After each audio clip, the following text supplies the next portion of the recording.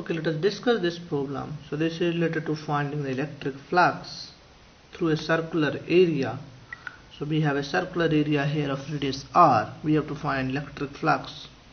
Let me read the language of the problem. So this says a very long uniformly charged thread is oriented along the axis of a circle of radius r.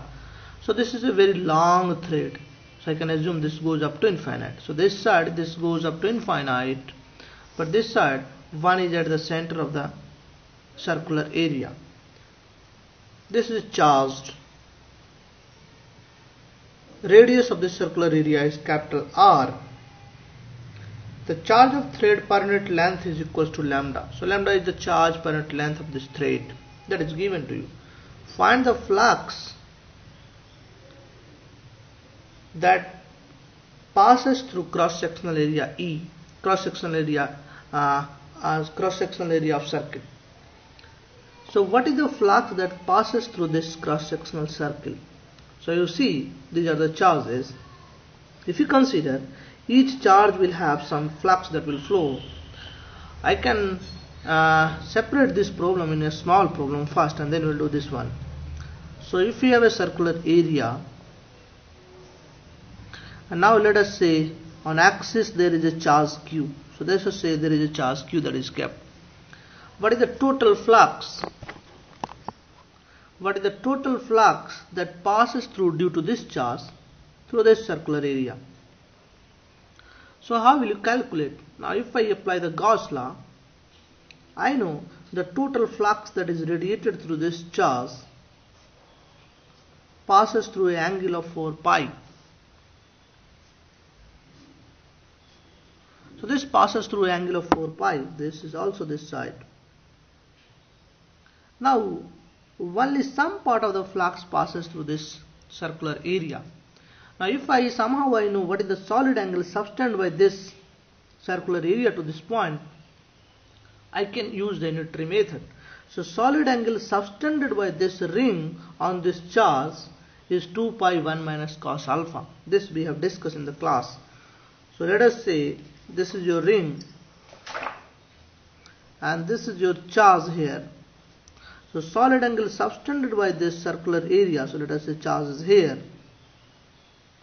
So solid angle subtended by this one, if this distance is x, this is radius r, that is basically fixed. So solid angle subtended by a ring onto a charge, a point charge p, is given by, this we have derived in the class, 2 pi 1 minus cos alpha. So this angle is alpha, 1 minus cos alpha. Are you getting or not? Where alpha can also be written as, so if you want you can write alpha in terms of x also, 2 pi 1 minus cos alpha is this distance divided by this distance, that is x by under root r square plus x square. So if you wish you can write in terms of this also. Basically you remember 2 pi 1 minus cos alpha. Now see, this solid angle you can always remember, if alpha is 0, that is cos alpha is 1, so solid angle subtended is 0. If cos alpha is minus 1, that is alpha is pi, solid angle subtended is 4 pi. Minus 1 of minus 1 of minus plus 1, and 1 2 into 2 pi 4 pi. So when solid angle, so this means if I increase the alpha, when alpha becomes pi, this subtends the whole sphere. That's why in that case solid angle is 4 pi. Now you have to remember this result, solid angle subtended by a circular area at point P is given by 2 pi 1 minus cos alpha. Now I will use this one. So if I have a charge Q here, so Q charge, if I apply the Gauss law, so total flux radiated by the charge Q will be Q by epsilon naught. So total flux by Q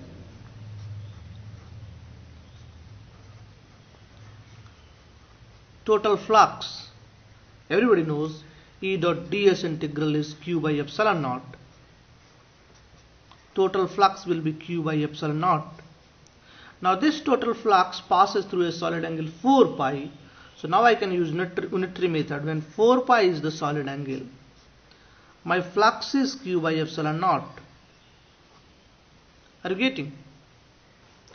So this means if I have 1 unit is my solid angle, if 1 unit is my solid angle, so the flux will be q by 2 pi epsilon or 4 pi. So this is 4 pi epsilon naught. So let me write this is 4 pi epsilon naught. And what is the solid angle? 2 pi 1 minus cos alpha. When my solid angle is 2 pi 1 minus cos alpha, what will be the flux? So this will be q by 4 pi epsilon naught into 2 pi 1 minus cos alpha.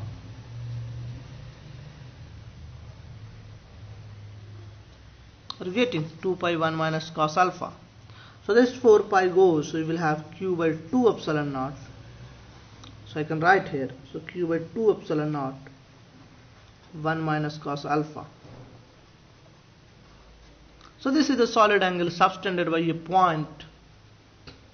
So flux passing through the due to the point on a ring. So this is a flux. Now you will use the same result to solve the above problem. Now in this case what we have, so in this case, so the above problem, so there is a ring. So let me make the ring first. So I have ring, and then I have this infinite wire. Now what we will do is, let us say at a distance x, or basically I will not need x. Let us take a small charge dq. So this distance is dx. So charge on this part of the line will be, so dq will be lambda into dx. Are you getting? Now this angle, so I need this angle. So let me make this one first. So if you can do yourself. So let us say this is the angle alpha. Are you getting? So you can copy. This length is a, x, this length is radius r. So you can always put this as a radius r. So this length will be under root r square plus x square, or you can work in terms of alpha. So now due to this point charge, the flux will be same, that is q by 2 epsilon naught 1 minus cos alpha. Alpha is the angle. So let us say a small flux will be dq. So charge dq will be now dq. dq is nothing but lambda into dx by 2 epsilon naught and 1 minus cos alpha. Now I have to do integration. Are you getting?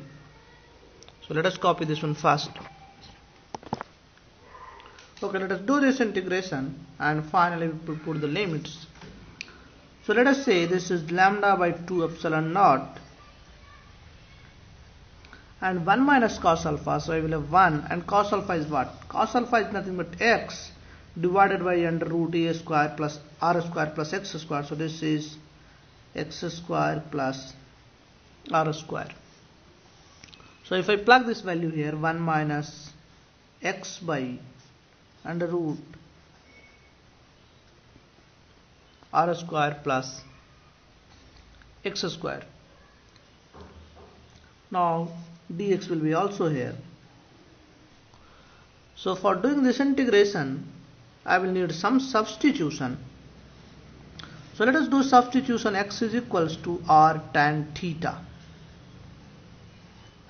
So what will be this term? So r square plus x square will be, that is r square plus x is r tan theta, r square tan square theta, and this is 1 plus tan square theta is sec square theta. So this is simply r square sec square theta. So root of r square plus x square is, this will be r sec theta.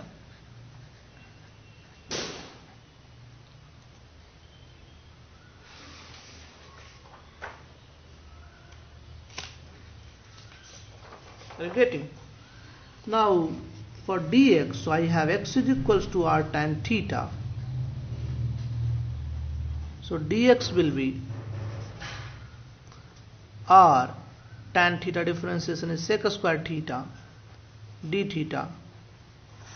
If I plug these values in the given integration here, if I plug these values, so I will have lambda by 2 epsilon naught. I think you are able to see this one. 1 minus, and this is x. X is r tan theta, so I will have r tan theta on the top. And root of this is r sec theta. So you plug the value r sec theta here. So you can remove this space. So you will have r sec theta here. And what is dx?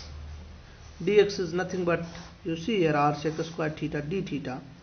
So r sec square theta d theta. So this will be lambda r by 2 epsilon naught 1 minus, so this is sin theta by cos theta is sec theta 1, so this is simply sin theta into sec square theta d theta. Now if I multiply more, so I will have lambda r by 2 epsilon naught, and this is sec square theta minus sin theta by cos square theta. So sin theta by cos theta tan theta, so sec theta tan theta, sec theta into tan theta, and this into d theta. Are you getting? So I will have, now we can separate two integration, lambda r by 2 epsilon naught, and then you will have one integration sec square theta d theta. So let us first do the indefinite integral, minus sec theta d theta, sec theta tan theta d theta. So you will have two integral. Now this is lambda r by 2 epsilon naught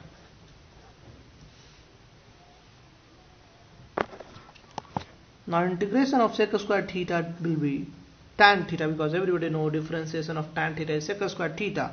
So integration of sec square theta will be tan theta minus, so this is differentiation of sec theta. Differentiation of sec theta is sec theta tan theta, so this is integration will be simply sec theta. So this means if you want to write, you can write lambda r by 2 epsilon naught. This is sin theta by cos theta.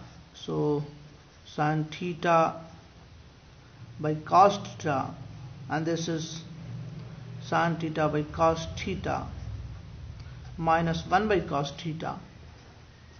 So this is simply as lambda r by 2 epsilon naught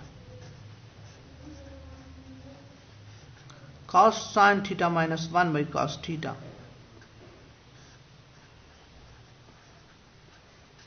I think all of you are able to see this one. So if I go back to our original variable, that is x is equals to r tan theta, so basically I sorry, x is equals to r tan theta. So if I go back to the original variable, let us take this equation. This is a better way to write, so no simplification. So if I plug the value of tan theta and sec theta in this equation, so I will have, so x is equals to r tan theta, so this means I have tan theta is this is x, this is r, and this is root over x square plus r square. So this means tan theta is simply x by r, but sec theta is equals to, sec theta is this divided by r. So if I plug this value, so I will have lambda r, so I am writing from here, so this is lambda r by 2 epsilon naught, tan theta is simply x by r, and sec theta will be, you can check your copy here, that is x square plus r square divided by r, under root x square plus r square divided by r.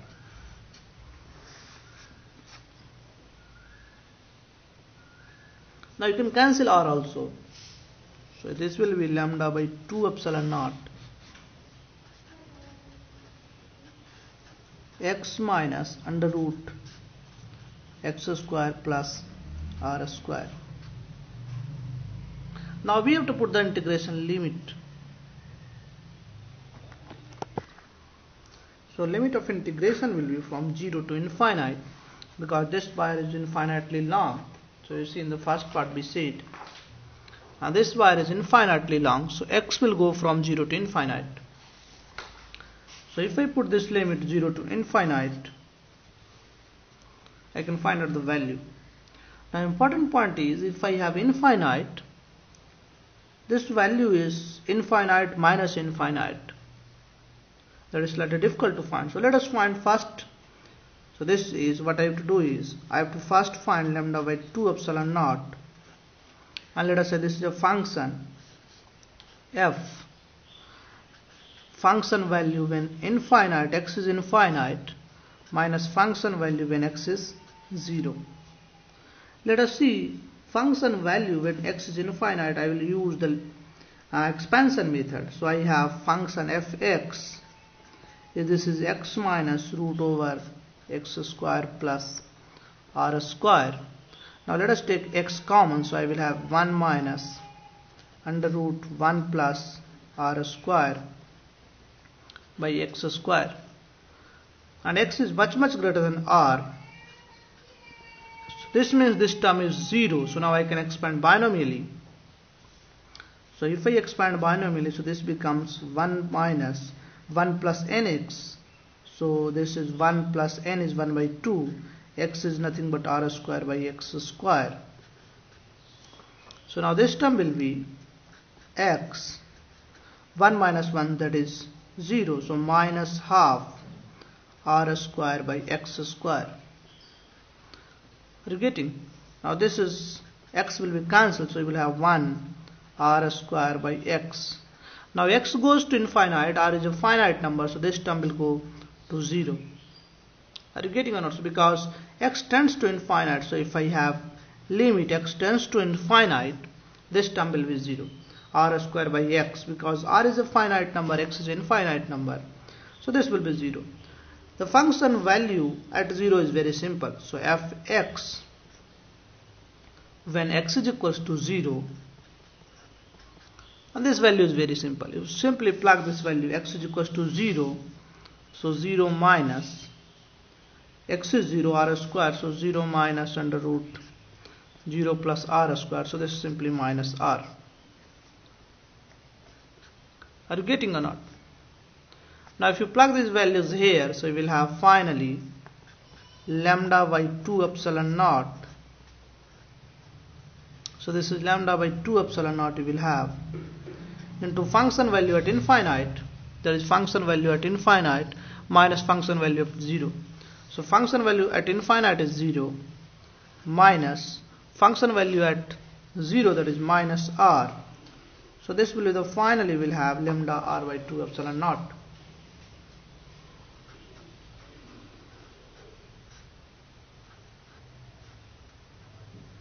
Are you getting or not? So this will be the final flux you will have in this situation.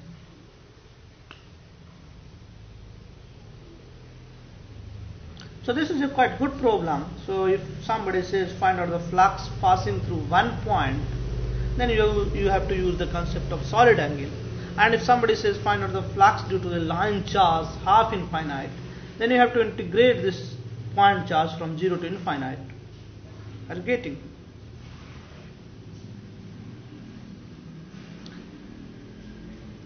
Now what will happen?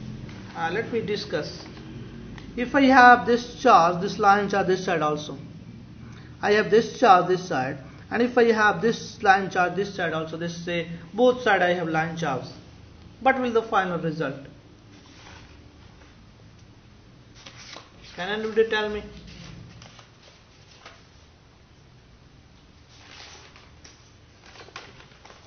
So this means what I am saying, you have this charge only this side in this question. Now if I have same charge this side also,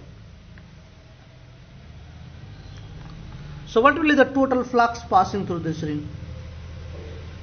Either this result will get doubled or not. No, in this case the total flux will be 0 because some flux is passing through this side, but the same flux is passing through this side. So total flux will be 0 in this case because some flux is passing through right side, some is left side, so total flux is 0. But if you have a negative charge this side, in that case it will be doubled. Now if somebody says, I have positive charge this side, but I have negative charge this side, in that case the result will get double because this will pass the flux this side due to negative charge, some flux that will come from infinite that will pass through this side. So in that case result will get doubled. Are you getting or not? We'll discuss the next problem.